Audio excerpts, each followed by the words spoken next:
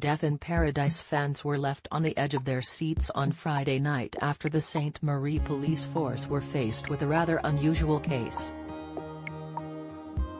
The episode began with Neville Parker, played by Ralph Little, receiving a mysterious letter which read, "A murder will be committed today." Shortly after, water taxi driver Jake Dalton's, Ben Tavasoli, body was found, leaving his wife cleaner Rose Dalton, Cara Theobald, devastated.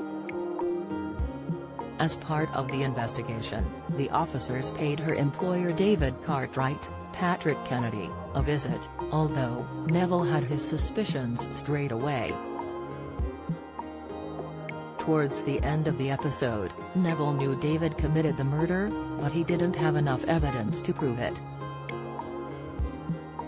The former criminologist seemed to have an alibi as he was filming a live Q&A at the time of Jake's death.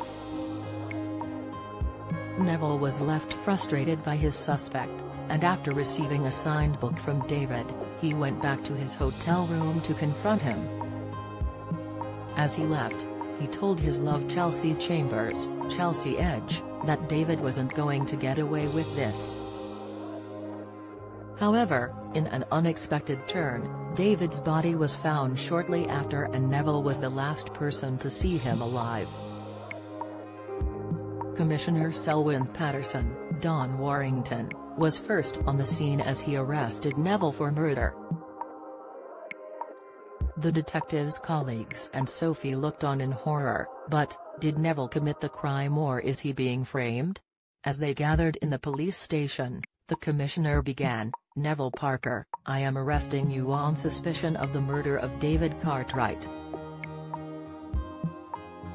You do not have to say anything, but it may harm your defense if you do not mention when being questioned something which you later rely on in court. Anything you do say may be given in evidence." "No, wait, it can't be right," Sophie interjected. "I don't understand, he can't have." Marlon Price, Taj Miles, proceeded to lead Neville to the police cells. However, fans don't believe Sophie is who she says she is, and many took to social media to share their theories. Some predict she could be working as an undercover police officer, while others claim she is the one who framed Neville for murder. User @Surviving20s theorized, "Hear me out on this. Sophie is actually undercover trying to find a corrupt cop. Andy and Neville worked together in the UK, but Andy is really the corrupt cop and the only way to save himself is throw Neville under a bus and Sophie is the one protecting Neve." Sick, Janet Smith shared, his old work colleague is on the island. He is either Sophie's ex and wants revenge or has working undercover as Sophie is a big-time crook. "My friends think I am far too invested." #Death in Paradise. Sick, not added, "Did they ever say what Sophie does as a career, because what if she was his colleague back in the UK?" #Death in Paradise. Sophie is behaving like too much of a wet blanket. She's in on this with Neve's old colleague, user @JustHeinBarnes predicted. While Edwin Peterson went on to say, "I'm really hoping that Neville did it. We need a new DI to freshen things up a bit, but, sadly, I reckon Sophie's up to her neck in it."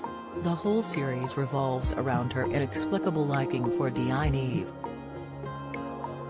Sick, #Death in Paradise. I think people like Robert Webb and Neville's old colleague and Sophie are all working together to frame Neville for murder to get revenge on the cases he solved in the past and what that did to them, Angie theorized.